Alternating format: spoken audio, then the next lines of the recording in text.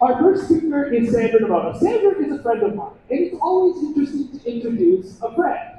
We're not besties, but we know one another, and we run in these circles together for a few years. In fact, Sandra used to walk around this Planted Expo floor and interview many of these business owners and many of you attendees regarding your experience here. She is a trusted voice in the plant-based community. A lucid thinker, a keen and sharp eye, an individual that gets how all the small pieces come together. And she's used this historically as a public relations expert, and now as a writer, editor, marketer. I mean, I don't know what Sandra is not a material expert on. But most importantly, her heart beats with the animals. It beats with the vegan movement. She's here to represent and to help guide us through our ability to think through how best to communicate what it is that matters to us to everyone around us. Right, Sandra? So would you please welcome to our Planted Expo stage as our opening speaker today, Sandra Nomoto. Thanks, Stevan. Good morning, everyone. Welcome, Planted Expo. First thing I want to do is see who's with me in this room. Fellow vegans, where you at? Yes! Amazing. There's always a few people in a room, but this room's a little different. Business owners, founders? All right, yes, thank you. Now there's one beautiful thing that unites us all, whether you're vegan, omnivore, or a business owner, and it's this. Oh, not that. Everyone's a marketer. So if you've got a smartphone with a camera, congratulations, you're a marketer, and you didn't even need a marketing degree or diploma to become one. In late 2022, I published the world's first vegan marketing book, Vegan Marketing Success Stories, and it was featured in over 70 media and podcasts. And the top two questions that I was asked by podcast hosts, especially if they were vegan, were, how do we get more people to go vegan? And what's the difference between marketing a conventional business and a vegan one? So I'm going to answer those two questions for you today. Let's start with how we get more people to go vegan. Early last year, I came across this really complicated looking infographic that summarized the results of two studies that Faunalytics did in 2021. And they asked people, what made you initially transition into a 100% plant-based diet? And I combined the results of that study with another big survey that VOMAD did in 2018 that asked folks what initially made you transition to become vegan. And I combined those and published a blog post with my own conclusions. So my top recommended tactics to get people to go vegan include, number one, documentaries. The VOMAD survey said that Earthlings, What the Health, and Cowspiracy were the top 3 documentaries that got them to start going vegan. I absolutely recommend Earthlings. It's free to watch online, and that's the one that got me started on my vegan transition. Number 2 are conversations with family and friends. This is great news for all y'all vegans in the crowd, because just by having conversations with your loved ones, chances are you will influence their behavior. Combine that with watching a documentary with your loved ones, and you've got a pretty powerful formula. Then we have social media posts. I'll talk a bit more about that later. Blogs or online or newspaper articles, and talks either in classrooms or at events like this. Then your middle of the road, not as successful tactics include internet videos, handing out flyers, non-disruptive protests. So these are things like the Cube of Truth that you may have seen in downtown Vancouver, following celebrities, and books. And finally, not as recommended tactics include disruptive protests. So these are things like pouring cow's milk on the floor of grocery stores, vandalizing government buildings, pouring red paint on people wearing fur coats. Thankfully, we don't see too many fur coats today. Then we have billboards or other outdoor ads. And finally, radio or TV shows and podcasts. Now, I know this data is a few years old now, but I honestly don't think too much has changed. As I said, Earthlings was the documentary that got me started on my vegan transition, along with watching many of the other documentaries that are out there, reading a lot of books, following vegan celebrities, and finally giving up dairy, which was likely the cause of a lot of my painful digestive symptoms. Now, I kind of lied when I said we're all marketers because we've got a smartphone with a camera. That's only part of it. The other part is this. The Canadian government provides upwards of $8 billion in subsidies to the meat, dairy, seafood, and egg industries. In the US and the UK, that number is in the double-digit billions. And every time there is a zoonotic disease that spreads among the animals or a natural disaster hits an animal farm, the number goes up even more. And what that means is, out of those billions of dollars, millions are going towards advertising to tell you to buy these products. So every time you see an ad from the Dairy Farmers of Canada, or one that says, get cracking to promote eggs, those are your own tax dollars being redirected at you to tell you to buy these products. Now, grains, fruits, vegetables, nuts, seeds, beans, legumes, they don't have these advertising budgets and they don't have publicists. In the last couple of years, animal agriculture has become even more aggressive in trying to get federal governments to ban terms like meat, milk, and cheese on the packages of vegan products. And they've been successful in getting the media to report on stories like the unsustainability or unhealthiness of vegan products, such as plant-based milk. If there's one thing that I want you to take away from my presentation, it's this. Women control up to 93% of household spending. That is some real power. That equates to $30 trillion a year, and by 2030, that number is expected to be 40 trillion US. Women are the most powerful consumers on the planet, and therefore we're the most powerful marketers.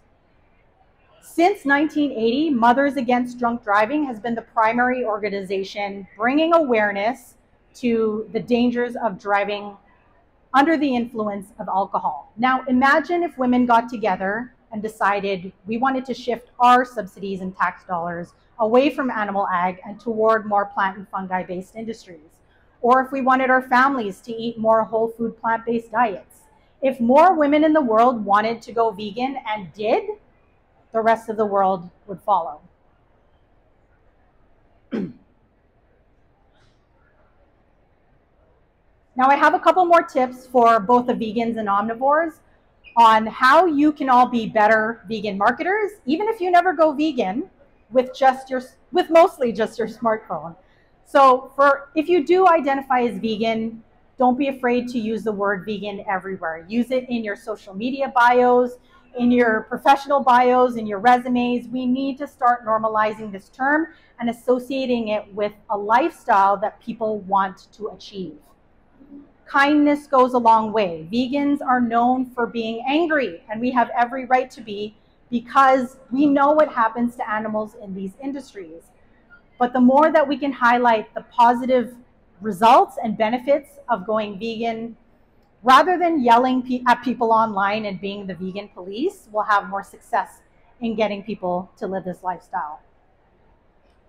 Transformation stories are so powerful. Whether that's your own vegan transformation story, that of a friend that you have, or people like Rich Roll, Kevin Smith, and Chuck Carroll, who will be speaking on this stage later today, they have had incredible physical and health transformations. So don't be afraid to share those stories because they are influential and they make a difference. We definitely need less dead animals online and more vegan content. So don't be afraid to share your favorite vegan dishes, vegan restaurants, clothing brands, beauty brands, vegan celebrities you follow, your vegan friends. All of this will help. And if you are a parent, maybe you do take your kids to the zoo or aquarium once a year, but you don't have to share that content. Instead, share when you take your family to the local animal sanctuary and share photos of animals being saved instead of ones that are being consumed or exploited. Did you know that you can feed a family on less of a budget with a whole food plant-based diet instead of putting meat, dairy, seafood, and eggs on your plates? I love sharing deals that I find at the grocery store. So you can also share deals that you find on plant-based products at your grocery store, or the hacks that help you cook great vegan dishes in the kitchen. Be creative.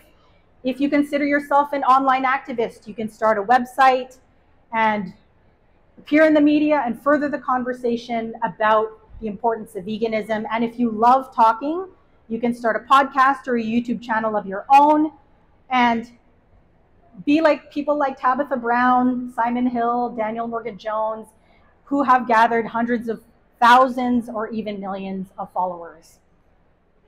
And finally, tell your government representatives to endorse the plant-based treaty and divert our subsidies away from animal agriculture and toward more plant and fungi-based industries. You can also tell them you want to ban ads on animal products, like the residents of 2 Dutch cities did, and those bans are going to be implemented in the Netherlands if they haven't already been implemented. Now for my founders and business owners, what's the difference between marketing a vegan business and a conventional one? Well, now you know that animal industries have a leg up because of subsidies, but other than that, we all have access to the same tools. I would say the only difference is if you offer a vegan product that is an alternative to, let's say, a food or fashion product, you're going to have to do a little bit more work in messaging to tell consumers why they should buy your product versus the animal default. George Monbiot said it takes 10 times the effort to dismantle misinformation than it is to put out. So we really have our work cut out for us. I'm going to zero in for just a few minutes on food businesses because this is where we can make the most amount of difference. People eat 3 times a day. So if you sell a product that is an alternative to the animal version, it must be just as easy to prepare. It must taste delicious. It must match in price or be cheaper, and it must be readily available. Those 4 things are really important. Sensory appeal is so important. You must share photos and videos that make our mouths water and use descriptive language, phrases like rich, buttery, roasted sweet corn, or zesty ginger turmeric sweet potatoes. One restaurant study found that if a dish highlighted taste, texture, and the dish's origin, it helped to sell the dish so much more. So instead of just vegan burger, use juicy, smoky, American-style burger. And instead of just veggie lasagna, use cheesy Italian vegetable lasagna. People care more about what a product is than what it isn't. And we have to do these things to outmarket and outsell animal products.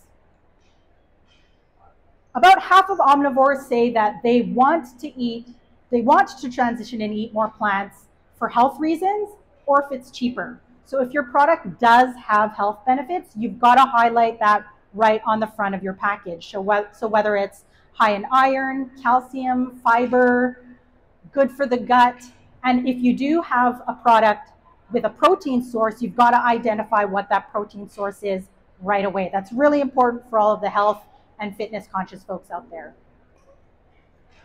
Omnivores say that they prefer to see the terms plant protein, plant-based or 100% plant-based, veggie, non-dairy or dairy-free instead of the word vegan, but I say we've got to normalize that term. Using vegan can set you apart from both your vegan and non-vegan competitors. And if you're still afraid to use the V word on the front of a package, you can always put it on the back. So to recap, the most successful vegan food companies are just as easy to prepare as their animal counterpart. They taste just as good or even better. They match in price or are cheaper. They're readily available. They highlight sensory appeal with great photos, videos, and descriptive language. They highlight that it's vegan in some way, and they highlight the health benefits, especially the protein source. Now we've got a few more tips for all types of vegan businesses. Again, as I mentioned earlier, stories are incredibly powerful. You've got to share your story and share it often, whether it's why you created your company, why your company is vegan, why you yourself are vegan. You've got to share those stories. Don't be afraid to market to vegan consumers if you're just starting out. Vegan consumers are some of the most loyal consumers on this planet. The success of companies like Beyond Meat and Oatly were built on vegan consumers who then spread the word to our omnivore friends. Was anybody at the Highway Cafe pop-up at To Live For Bakery last year? Maybe? Okay, I waited 4.5 hours for my food. The last customer, Bear, waited 6 hours. That is what vegan consumers will do for the companies that we want to support. So if you're just starting out and building up your following, don't be afraid to market to vegan consumers. Finally, be known for a marketing tactic. If you master a marketing tactic and do it over and over again, chances are consumers will remember your brand when they're choosing between you and a competitor shopping online or in store. Now I'm going to show a few video examples of vegan companies, and the first is of a company called Midday Squares in Montreal, Quebec. They sell functional plant-based chocolate bars, and they have built a cult following in the last 5 or 6 years because they're known for their reality TV style documenting. They share absolutely everything that's going on in their company, and this is a fun video that they did to announce they were being distributed at Sprouts in the US. My next example is of this, a plant-based meat alternative company in the UK, and they're known for secretly filming their publicity stunts. So in 2021, they took out a booth at the European Pizza and Pasta Show in Europe, and they didn't tell samplers that they were not giving out meat. And my last, it's so good, right? Applause deserved. My last example is Oatly, based in Denmark, which is known for being quirky, weird, and poking fun at itself. So last year, they took some old American milk commercials and slapped their brand on them. I'm going to leave you with a quote from my marketing guru, Pinky Cole, the founder of Slutty Vegan, one of the fastest growing fast food chains in the US. And she says, you've got to be a marketing genius. If I've got people running and getting excited about my brand, they'll tell a friend, who'll tell a friend, who'll tell a friend, and I'll have everybody talking and coming back to my business. So go forth and be a great vegan marketer. I believe in you. Thank you.